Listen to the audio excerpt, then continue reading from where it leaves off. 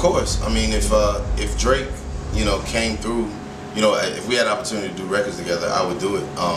You know, the reason we worked together in the past was just because I believed then, as I still do now, that he was just a dope MC.